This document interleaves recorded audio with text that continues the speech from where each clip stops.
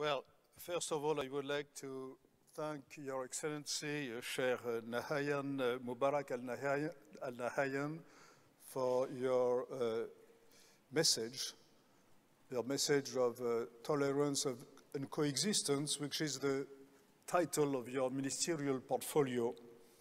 And I think that all the ideas you expressed are exactly those that we share in this World Policy Conference. So I want to thank you very much, to thank the United Arab Emirates who host us for this 14th edition of the WPC, and all the friends with whom we have worked for this event. And you reminded us that not only is it the opening of the Expo in Dubai, but you reminded us that it is also the 50th birthday, jubilee of the UAE. And let me also, in the name of everybody in this audience, wish you a happy century, not only 50 years, but a whole century to come. And we need very much this wisdom you have spoken about just to survive, because it is a matter of survival. And now I would like to ask His Holiness Patriarch Bartholomew to come, who is an old, if you allow me, old friend of the WPC. You have been so many times with us, Your Holiness. Prime Minister Edi Rama, from Albania, who has been also with us. I think this is the second time, Prime Minister Rama. Prime Minister Patrick Ashi from the Ivory Coast, who the Ivory Coast is also one of the countries with whom we have had regular participation. And thank you very much also, Prime Minister Ashi, for being with us tonight. And Mr. Walid El-Kheriji, who is the Deputy Prime Minister of Saudi Arabia, representing Prince Faisal bin Farhan Al Saud, who could not come today, but the Deputy Prime Minister will deliver a message in his name. And after all these, I will start by my own presentation, and after that, when we have finished, I have the ambassador, the French ambassador, the ambassador of France in Abu Dhabi, Monsieur Xavier Châtel, will also take the floor and deliver a message. So, Excellencies, I'm particularly happy that the 14th edition of the World Policy Conference is taking place in Abu Dhabi, nearly 2 years after the 12th edition in Marrakesh. The absence of the 13th edition in the WPC timeline, like buildings in the United States without a 13th floor elevator stop, or planes without a 13th row, will always mark the year 2000, which will stand out in the history of the contemporary world. The shock of September 11, 2001, the 2007-2008 subprime crisis, by the way, that was the first year of the WPC, and its aftermath, the very poorly named Arab Spring early in the following decade, the COVID-19 pandemic, and of course, climate change, whose effects are now being felt in the everyday lives of people around the world, are some of the early 21st century events that recall the fragility of the human condition in both its collective and individual dimensions. Geopolitically, the thaw in the international system since the fall of the Soviet Union, combined with the meteoric rise of China, whose ambitions are increasingly clear, remind those who dreamed of a blissful age of globalization that the flat world of its ideologues was an illusion. In some respects, ladies and gentlemen, in some respects, today's world resembles that of the early 20th century, when the lack of any sort of global governance, to use a contemporary term, led to the First World War. The pandemic, whose outcome is still very uncertain, has accelerated technological and social transformations already well underway, while the sudden hardening of the Sino-American rivalry has intensified changes in the world and the ensuing uncertainties.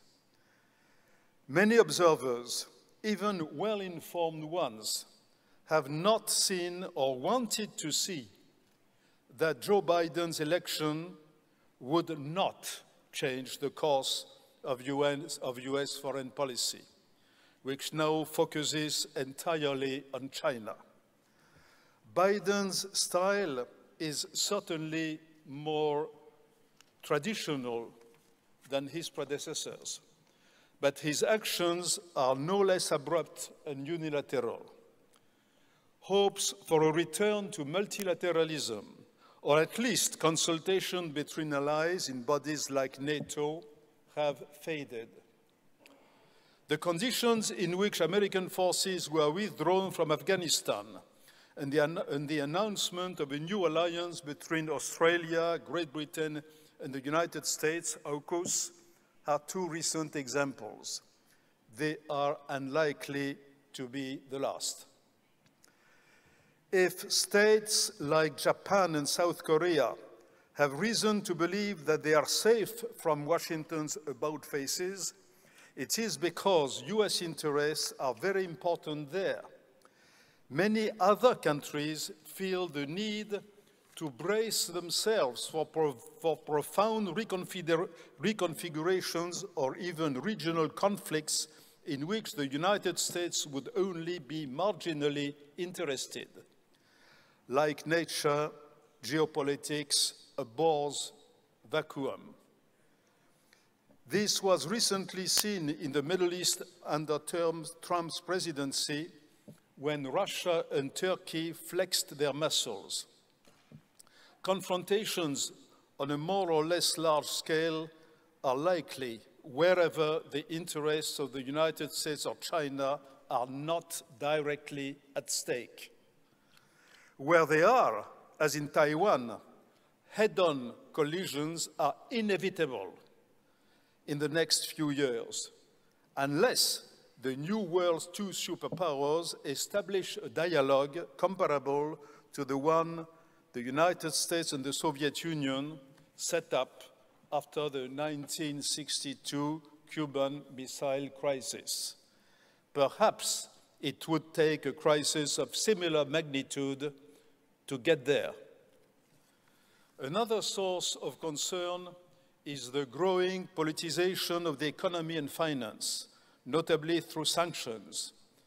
Until now, this has mainly been an American weapon, but China can be expected to methodically resort to them.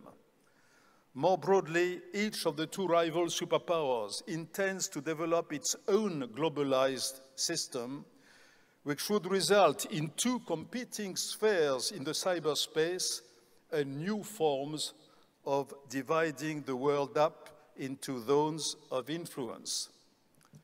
However, most countries do not want to find themselves having to pick sides and thereby becoming vassal states.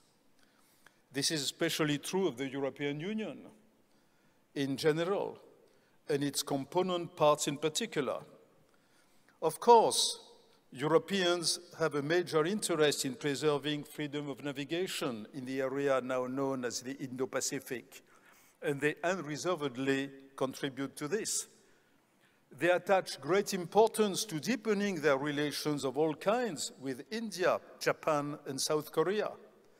Naturally, the European Union's member states feel culturally and therefore politically much closer to the United States than to China.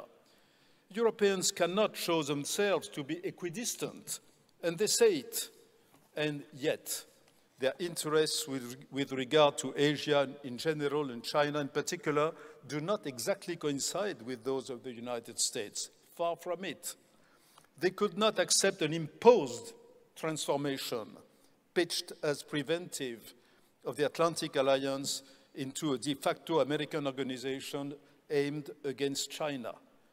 Their main immediate security interests have more to do with their neighbors' instability.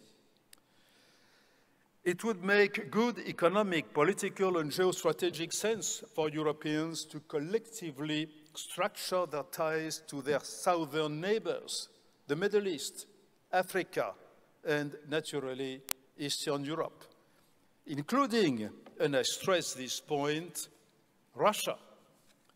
All of us should focus our efforts mainly on relationships with our neighbors to boost the chances of harmonious economic and social co-development, and here I speak like the Chinese, while giving ourselves the most autonomous means possible to build the collective security of this vast region, whose peoples are destined by history and geography to live together. This, of course, does not mean working against the United States, but nor do we want a confrontation with China beyond what preserving our essential interests requires, for example, in the area of technological sovereignty. That said, there is a precondition for keeping the global peace in the coming decades, an understanding between the United States and China based not on a sort of division of the world, but on the contrary, on what can be called humanity's common interests, starting with health and the climate, as we are now discovering or rediscovering.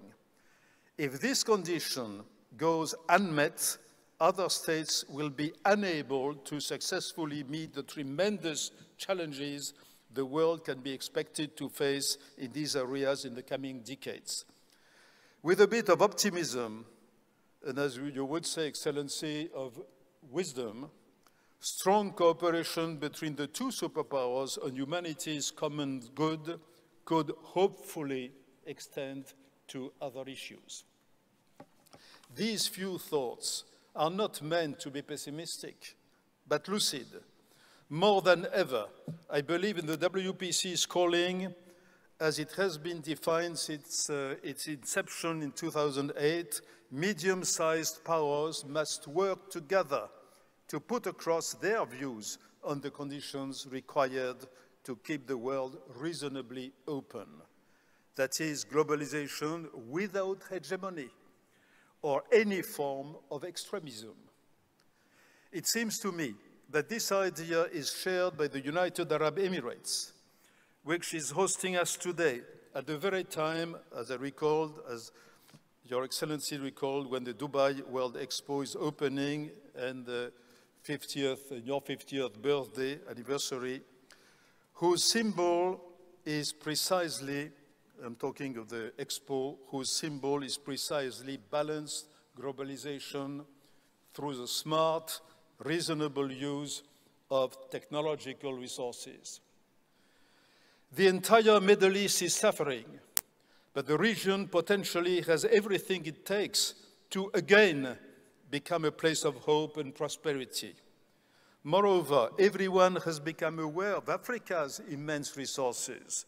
Europe, if it manages to surmount the challenges inherent to its integration, could become even more of what it has been in the past decades, that is, a pole of prosperity, freedom, and peace that has renounced all forms of imperialism. It is clear that in the world of shrinking distances, Europe in the broad sense, the Middle East and Africa form a community of destinies. I thank you.